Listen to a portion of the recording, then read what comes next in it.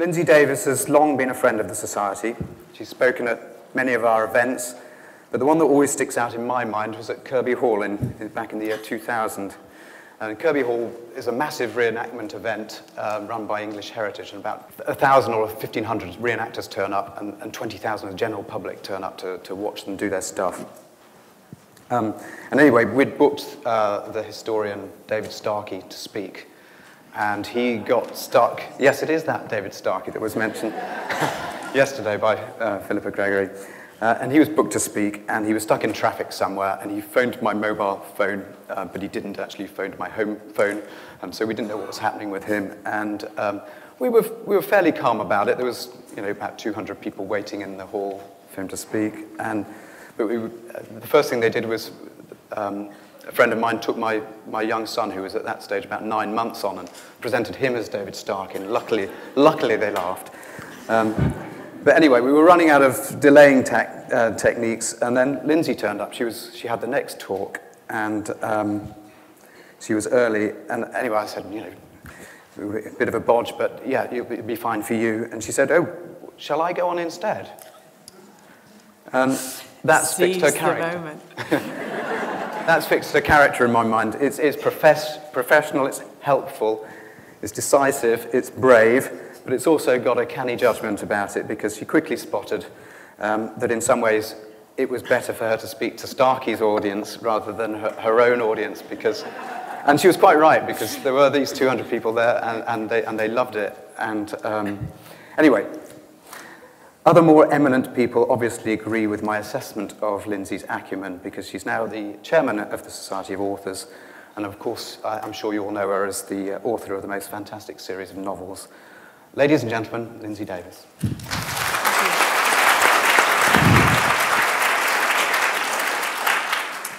Thank you, Richard. I remember, it must be 20 years ago, some lad from a cottage in Devon wrote to me and said he was thinking of setting up a historical novel society. And I will tell you the straight truth, I thought, he's bonkers. And I have just said to him, it's about time I actually joined, isn't it, Richard, really? Which I will do, I promise you I will do. But I've known the Society for a long, long time, and I'm really pleased to be here today and see this wonderful event, joint with our strange cousins from you-know-where. And here you all are, having the most fantastic time. I wasn't able to come, I'm afraid, for the earlier parts of it, but I looked on the website and I wished I could have done the bit about bringing characters alive, because I'm sure I could have learned a lot from that. And method was very attractive. I didn't know you could have method in writing historical novels. I was very confused by the mention of a blog roll, which could so easily be misread by an English person, and indeed was by me. And by golly, I wish I'd been there when somebody said there was a glut of Roman books. I would have had something to say. I also secretly wish I'd come in disguise and done a pitch, but I'm actually frightened they might have said no chance to me.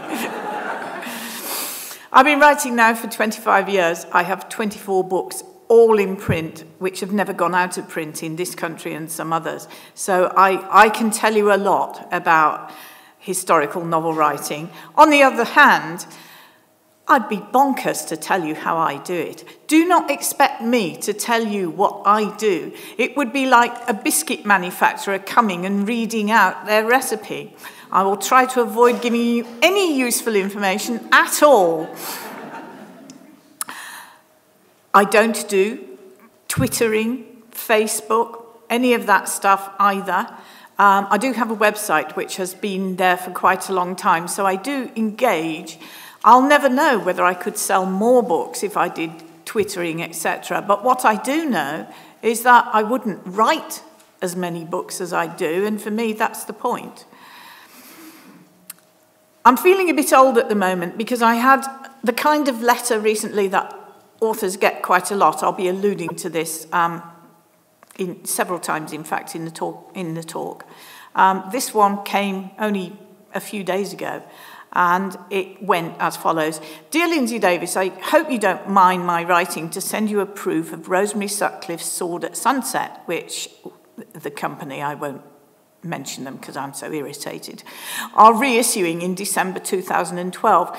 You may well be familiar with the novel, beloved by many after it was first published in 1963. And if not, then perhaps Rosemary Sutcliffe, who is best known for her classic million-selling The Eagle of the Ninth. That's why I feel old, really. I actually remember Sword at Sunset being published, so that really dates me, doesn't it?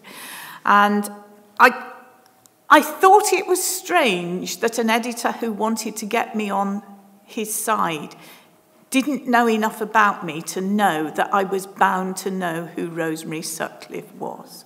I will say no more.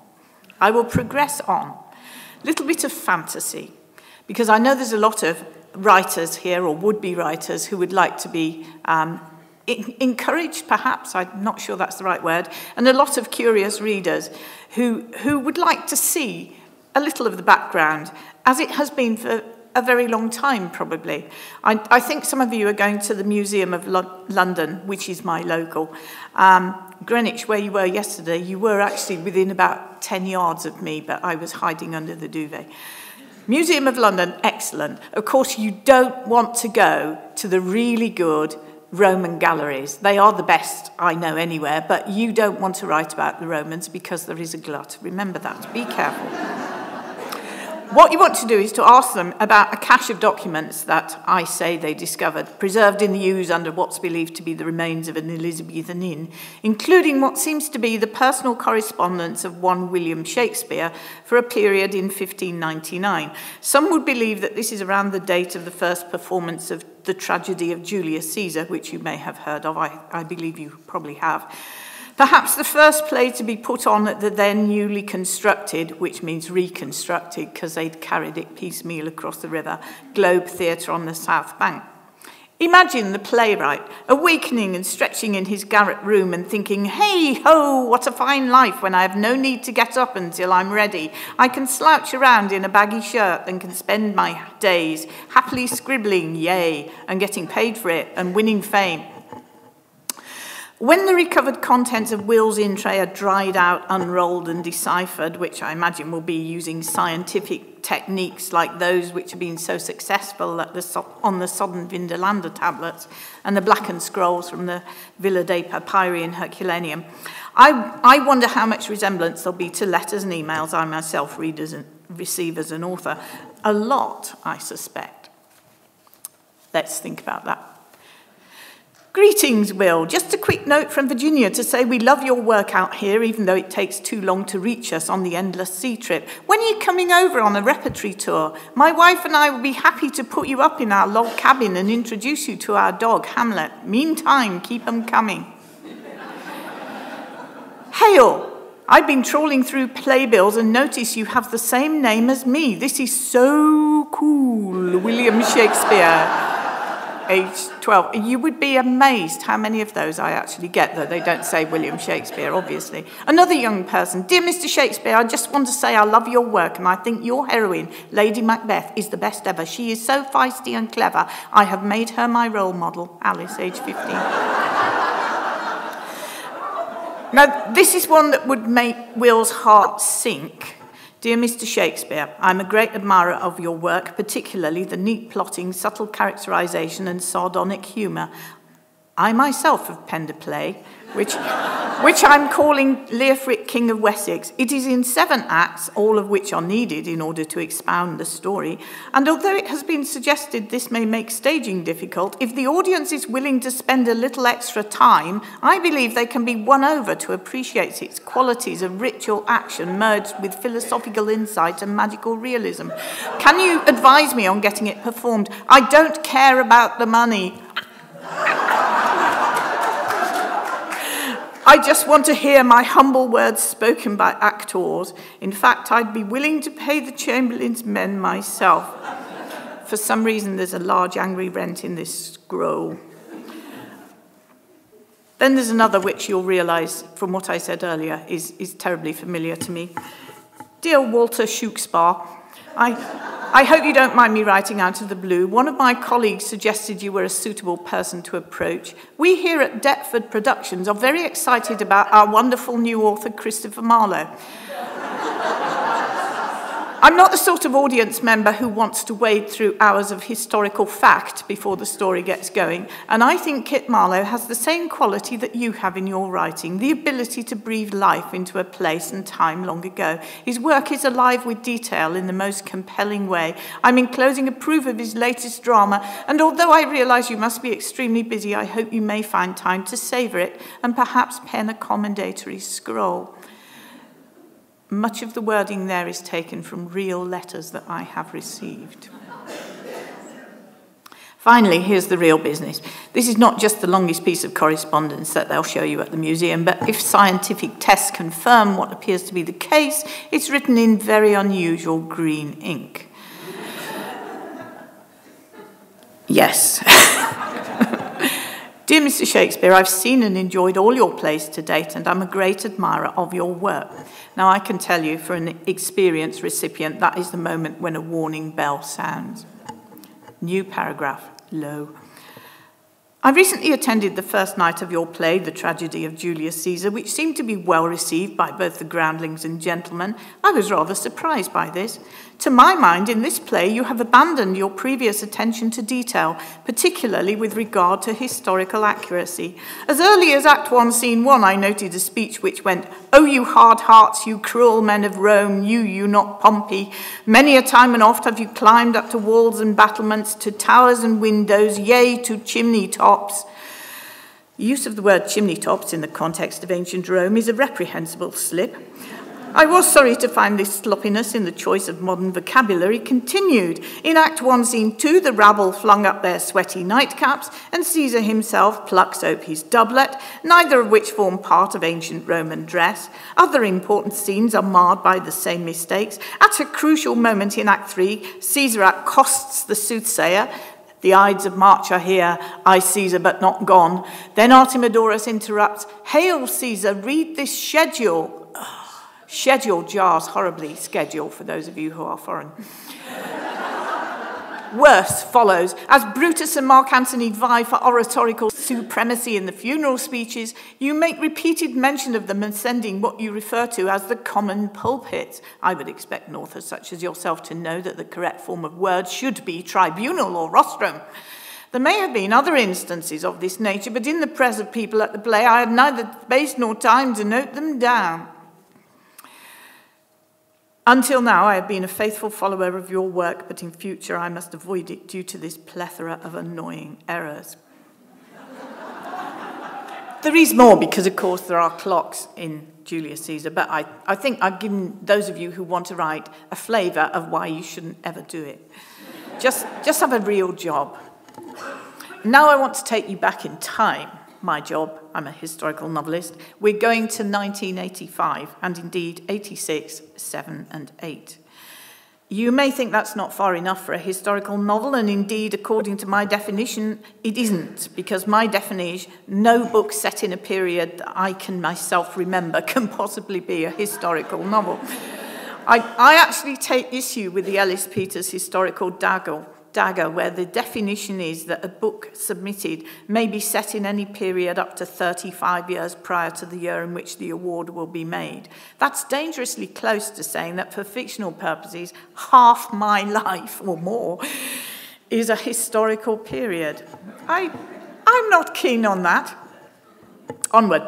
1985, I wrote my first really good piece of purple prose for publication, My Resignation from the Civil Service. Trust me, I'm really proud of it. It ended, frankly, I would rather sweep roads. My mum, it was passed round, I can tell you. People gasped and said, oh, wish I was brave enough to have written that, while thinking, thank goodness I still got my job. My mum thought I'd damn myself and I'd never get a reference for another real job. But I was offered interviews, and that was really what told me I didn't want a real job. I realised I was 35. I had some experience of life, especially its miseries, which are always so invigorating to write about. And no whining dependents who'd expect food on the table. So this was that chilling moment where I would try to become a writer. I think I always defined it as I was going to be a historical novelist.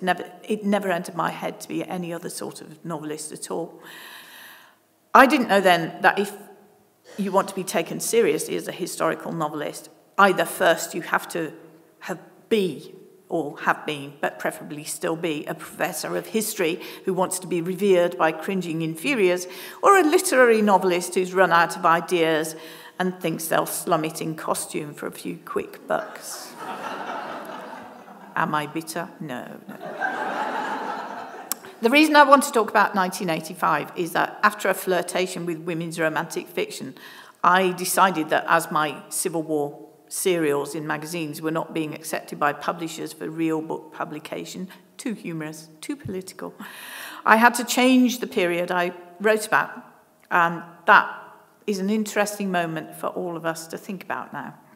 I was very innocent. I don't know what you've been told at the conference, but I now understand there are rules for would-be writers. I lay them before you, and some of you may groan a bit. You have to be 20, photogenic and blonde, whether you're male or female. One of your parents must be a famous writer. You should be a journalist with useful friends.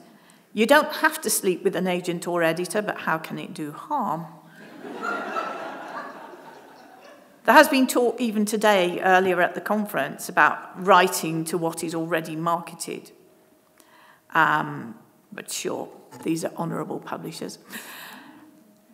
I didn't know that you should do that. I thought I could try to be original. Quite wrong, of course. Never attempt a period where there are no popular novels already. Why did I choose the Romans? Folly, total folly. You should copy a big name. For heaven's sake, how can you be called the new Mimsy Bloggins if you haven't heard of Mimsy and modelled your work closely on her books? Indeed, why be shy? Just go straight in there and write in the style of Lindsey Davis. A Roman novel set in the 70s AD with a hero called Marcus. Then your editor can send the manuscript to me and ask for a jacket quote, which of course I will eagerly lavish upon you, especially if you don't think anyone should mess about with historical detail. There's no women cluttering up the book, and the tone is relentlessly serious. The clincher to get my attention will be to put in a cat. Trust me, I just so love that. Back in 1985, 1986, 1987, and 1988, I had no idea, and I sat down like a biscuit manufacturer thinking, if this period, the Civil War, which I'm writing about, isn't selling, I'll get a new one. So I started to write Roman novels. I tried to interest publishers in something called The Course of Honour. Actually, it wasn't called that. It was called Kindness and the Caesars, which my dad said sounded like a jazz band. Bad move. Or possibly good move. It was a straight love story about the Emperor Vespasian and his mistress, as some of you may know. And then I tried to interest them, while they were still thinking about that for year after year, in The Silver Pigs, a Roman detective series of a spoof nature, which you may also have heard of. All of us, readers and writers, should remember what I was told over and over again. They all said there was no market for historicals. They all said there was absolutely no market for novels set in the Roman period. They all said a straight love story about the Romans would be impossible to sell.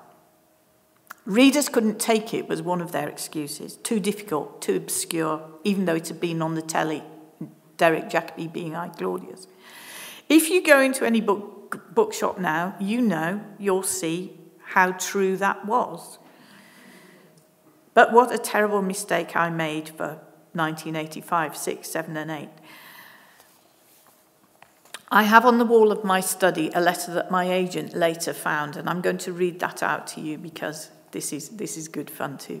It's dated the 15th of September 1987, and it comes from Arrow Books, who by an exquisite, truly exquisite turn of fate later became the publisher of the Falco novels, as they still are.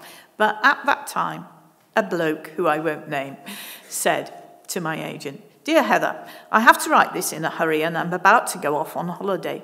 I read with enjoyment the enclosed material for the Silver Pigs which you kindly sent me. I like the atmosphere and I like the setting for the story, though sadly I find it all a bit too jokey for my taste, so I think I'd better return it. That's a pity." I believe he's still working in publishing, and I bet he still thinks that was a pity. I just float it past you as an interesting sideline, and perhaps for those of you who want to write, a moment of hope. Going back to my allusion to the professors, I do sometimes ask myself, would I do this any better if I was a historian? If I break my own rule for a moment and do tell you how I do it, you'll see that the answer is a fierce no, because I write novels. My degree was in English literature and language. I always mention both because I think they are equally important. And I put it to you that my success is based on narrative, character, plot, and dialogue.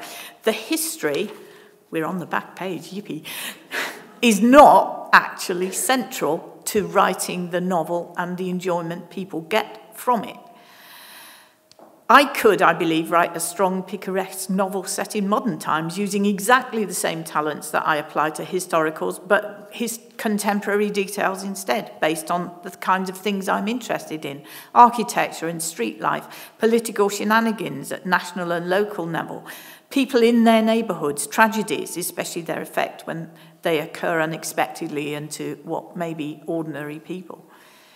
Love, betrayal, greed, ambition, industry, logistics, trade, travel, even publishing and writing. If you're a satirical novelist, that's really good to do, I can tell you. Setting my ideas in history lends a kind of distance. It's not only escapism for the reader, it gives me a kind of separation, neutrality, from which I can work as a writer to be passionate and incisive without the flim-flam of modern life getting in the way. Perhaps I want to be in control. Perhaps I want to say, I'm telling you, this is how it was. Actually, I do believe a writer should be authoritative. A mistake too many wannabe writers make is to be too hesitant. If you don't know that you believe your story, why should anybody else? The thing is, going back to 1985, I knew that readers were brave. If I could just get my book in front of them, it would take off. And indeed it did. We didn't have Twitter and blogging and all of that in those days, but we did have that thing called word of mouth. Librarians were particularly helpful, but readers themselves did what they do now with my books. They talked to one another and said, this is new, this is exciting, try this.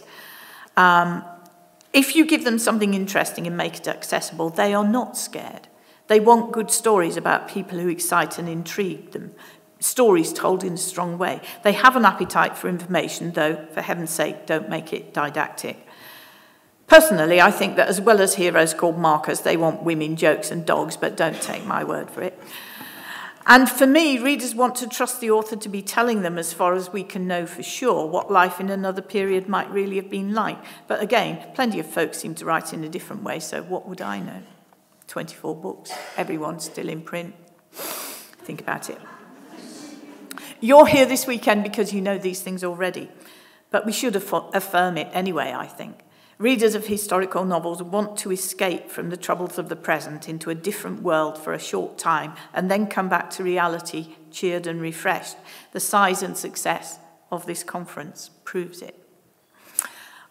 I will take questions, but be warned, I won't necessarily answer them.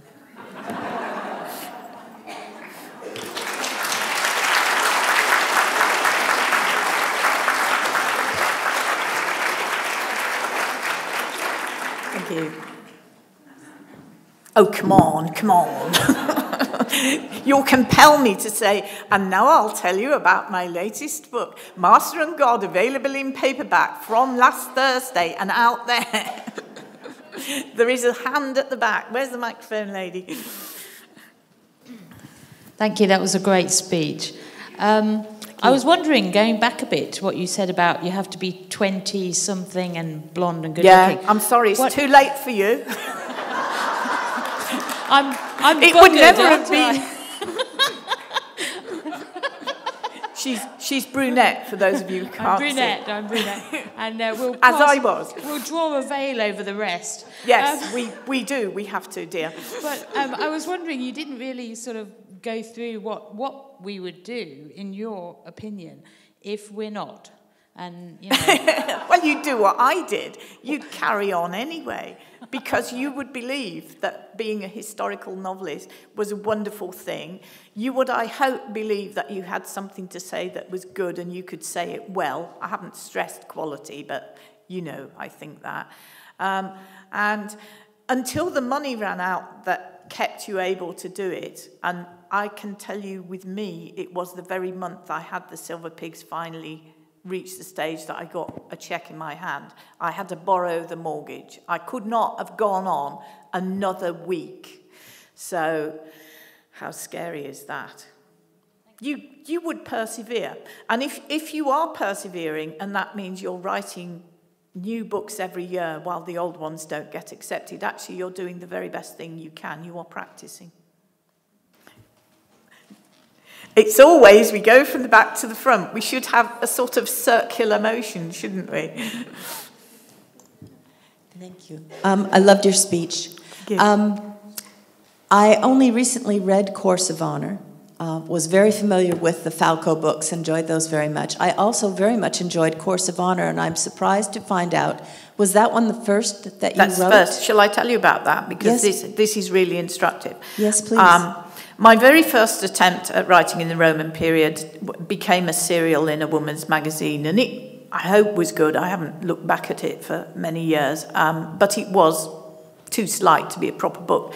So then, as the roof started to leak, and I knew time was closing in because I did need to mend it, I found the story of Vespasian and Caenis, which I still am amazed no novelist had ever written about before. It's so perfect because you have true love, heartache when they separate, they come back together, more sobbing into tissue boxes, they are together, and then he becomes emperor and you think he can't take her with him. The point being, she's a freed slave, so he can't actually marry her and shouldn't be seen to be living with her. And then historically, he did. So what a great story for a romantic historical novelist.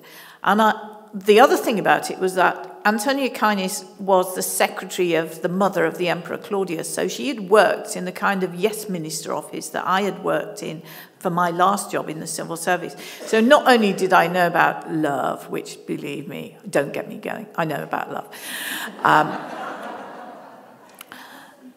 I knew about that kind of political environment. I once drafted the first draft, I was very junior, so it was only the first draft, of the reply to Prince Charles's speech about the carbuncle. So that gives you an insight into my past career, which I shouldn't have told you. We can't have this on YouTube because I have signed the Official Secrets Act 3 times, and I'm not allowed to tell you that, of course. The Course of Honor was where I found that thing they tell you about in writing schools. I found my voice. I wrote seriously with the kind of authority that I mentioned to you earlier. I knew how to write that book. And it went to an agent who eventually did become my agent, though she wouldn't say at that stage she would take it. In fact, she said she couldn't get it published. So I then wrote The Silver Pigs to use up the research, really, that I'd done into Vespasian's Rome. And The Silver Pigs would have been my last throw. The Silver Pigs she did manage to sell, and then she agreed to be my agent, and we were off. The Course of Honor stayed, not literally in the back of my wardrobe, but stayed with me because I knew it was good for 10 years. And I think people who read it now would say it's possibly my best book. I'm very proud of Rebels and Traitors, my Civil War book, and also Master and God as well, where I write in the same sort of passionate way about the Romans, more politically. When it was published, it was disguised as a Falco novel, although, as the lady said, it's nothing like a Falco novel, really.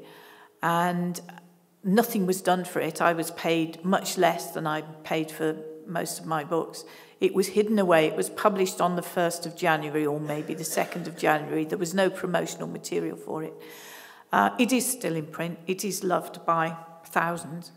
And I am very proud that it did get printed in the end. If you have a book that you believe in, be heartened by that, be encouraged to keep it, and one day show it to someone who will say, as my editor did when he finally saw it, he'd known for 10 years that it existed. When he finally saw it, he said, "This is wonderful. Why haven't I been shown it before?" I'm nearly crying. Another question. At the back again. You should have known. You could have been running that way. Is there going to be another Rebels and Traitors, or at least something set in the Civil War around that period? Have you given it up? I don't know. I never know more than about a book ahead, actually, to tell you the truth. I eventually went to write about the Civil War, as we've now alluded to. This is 20 years into my career pretty well. And to be honest, I wrote the biggest book I possibly could because I thought they might never let me do it again. And anyway, I'd been dreaming about it since I was 14. The starting point was my hometown, which had a really nasty incident happen there. So I knew about it in the days when social history wasn't taught at all. I only knew about what happened to Birmingham because I lived there and there was a rather strange mosaic on a wall. When I said to my editor, the same one, that I wanted to do this book, he expressed interest. And when I said what the starting point when I was 14 had been, you may like to know this, he went white and he said, "I can't possibly sell a historical novel that's set in Birmingham." For those of you who don't know, Birmingham is the second city of our glorious country. It grew after the 17th century. It started making swords for the parliamentary army in the 17th century and then became one of the great industrial cities of Britain. Ironically, it never had the Romans, and that's actually why I'm not an archaeologist. But it's supposed to be a place people joke about, especially the way people speak. You've heard me speak. Is it funny? No, of course it's not. It could be if I talked like they talk there, but we won't do that. I didn't tell him that another big section of the book was set in Newport Pagnell, which is a service station off the M1. And this is also instructive about editors. I said, "No, you will like it, Oliver, because it's got death, rape, and pillage." His eyes lit up. Yes, do it. But, as I say, I threw everything I knew about into that book, and I don't think I probably will write a whole book. I might write short stories. I have written a short story set in that period, or something else. There's a reason why I'm saying this, but I won't tell you what it is. My future novels will probably not be set in the Civil War, and they won't be sequels, because I am on the parliamentary side, and what happened was that the monarchy came back, and I find that a somewhat depressing period. You have to enjoy what you write, you really do. You can say Charles II, wonderful, rumbustious, good costumes, but actually, if you care about politics at all, no. I might one day write something else that isn't Roman, though. I very much liked changing period. It was wonderful to do different kinds of research. The Romans I researched in certain ways. The Civil War I researched actually in the British Library, which doesn't have Roman stuff because it's British. Think about it. Though at the same time, I was researching what it's like to go back to being a student and being in a library, and I was able to use that in a Falco novel called Alexandria, which is about the great library at Alexandria. And it's so wonderful to use the same experience of research for two different things. Ever frugal. I like the 18th century. I did a lot of quite lengthy and quite expensive research into the 18th century not long ago, and I wanted to do that, but now it would be too big a task, so that's on hold. But that's probably where I'll go to answer the question finally. Any more? May I ask a question? You may, but then there's someone at the very back. But no, Jenny, ask yours first. Oh, sure. You've been running about. You deserve a question. Thank you so much. Very sweet. I'd like to ask how on earth you manage your time. I'm a childless orphan, which I can tell you helps a lot. My partner conveniently died. That helps even more. I have more time than many people would have. And this is perfectly serious. When I actually decided to leave work, leave the civil service and do different work, it was actually a clincher that I didn't have to earn a living for other people. If I'd had dependents who would have suffered in those 85 to 88 period when I earned no money to speak of, I wouldn't be here today. And that's a very sad thing to say because lots of people have had pleasure from my work. How do I manage my time? I'm apparently totally undisciplined. I get up, I read the paper, I mess about. I don't actually start writing creative work until about 3 o'clock in the afternoon. And then I stop at 5:15 quite often to watch Pointless on TV. So my writing is done in a very condensed way. I do not mess about. I really hate people saying that they are writers when they don't get down to it. I've got a sort of Puritan streak in me that says, you do it.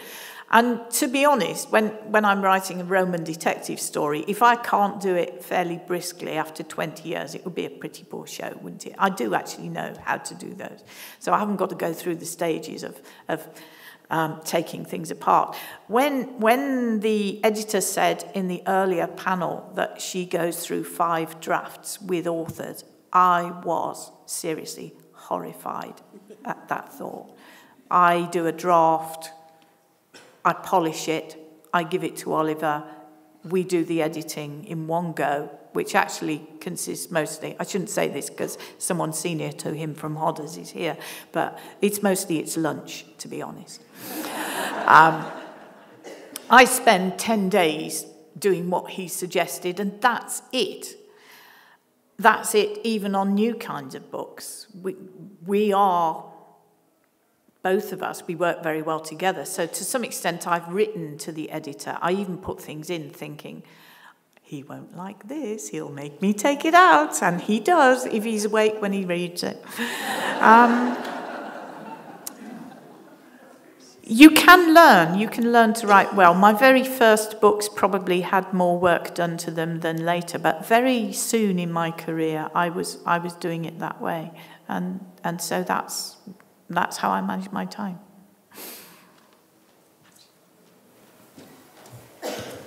Thank you. You have such a good passion for life and good humor. I'm wondering, what do you read for your own pleasure? What's reading? Blimey, I don't have time to do that. It's a very sad thing that I now read many fewer historical novels and many fewer detective novels than I used to and than I would like to. I keep thinking one day I'll retire and I'll be able to read all these books that are piling up in this bottom shelf in my library. It's work to write historicals and historical detectives in particular, and so I read completely different things, mostly biography set in any period. I do actually like history, strangely enough, so I'll read anything about people in the past and places in the past. And coming from Birmingham, we are very much into things like industrial archaeology, and I'll read completely different things, gardening books, for example. There's a lady. What books influenced me? She's asked the influence question. Maybe not particularly influenced, but what did you love to read before you became a writer yourself? What historical novels? Which historical novels would you go back to in your... I'm still do. Yes, all right. Now, there's 2 questions here. There's what historical novels did I read? A perfectly good question. And there's what influenced you? I do not model myself on anybody else. I write like me. And one of the things people say is, it's got your voice. You've heard my voice today, so you can judge if you go and buy Master and God afterwards and I sign it for you. Slipped that one in, didn't I? But I was a historical novel reader in my formative years, and I started with Rosemary Sutcliffe. And Rosemary Sutcliffe, obviously for the Romans, I did actually buy Sword at Sunset the first day it came into Hudson's bookshop in Birmingham, so that's why this bloke got up my nose. I read the normal people. I read Jean Plaidy to some extent, for example, though she wasn't my favourite. I read Margaret Irwin to some extent. Right, those sort of writers I read. I remember reading some male authors. Treese I read, definitely.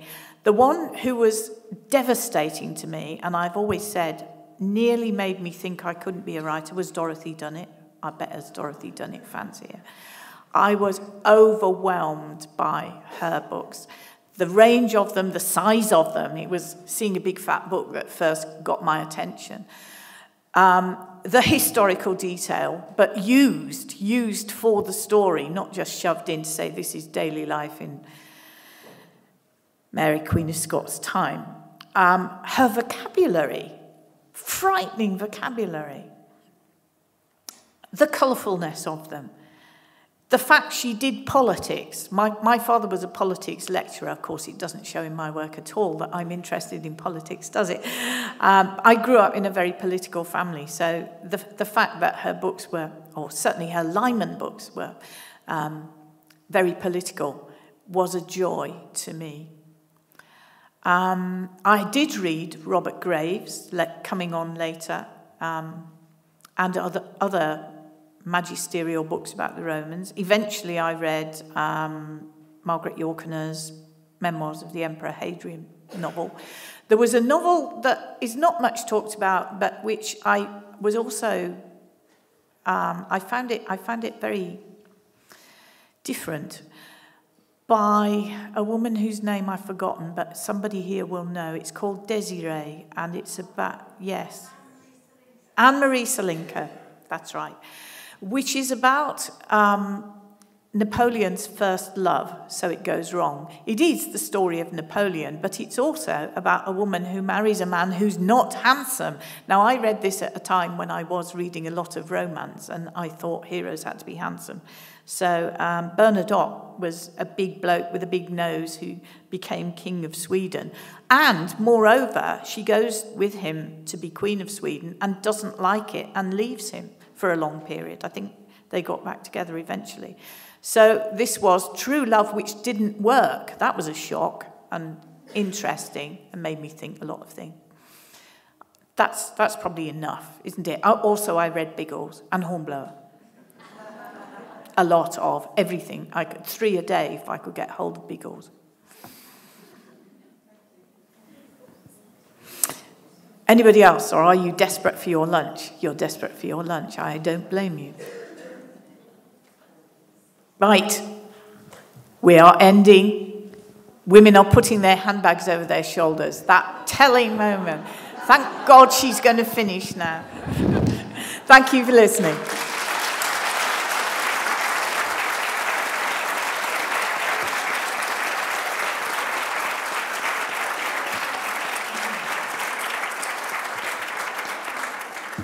Thank you, the inimitable Thank you. Lindsey Davis. We know what that means. There is a final chance for you to buy books. Lindsey Davis, Gillian Bagwell, Barbara Ewing, Jean Fullerton, Lois Levine, V.M. Whitworth, Christina Courtney, and Liz Harris will all be signing their latest books for you in the old gymnasium gallery now. And there's lunch to be had. And you can take your lunch and get things signed. You can move around. You know, you don't have to choose the belly or the book. No, I don't mind if you have a sandwich, so long as I get one. And also, we won't be reconvening here. I think in one of the earlier programs it said we'd have a reconvening after lunch and a final thing, but we've not got the rooms that we did have and what have you. So this is it. He should say until next time, shouldn't he? Just agree that you want another one. And I don't know when the university want to move us on, but maybe 2:30ish. Anyway, it remains for me to thank everybody, all our fabulous speakers, but especially our terrific conference team, so ably led by Jenny.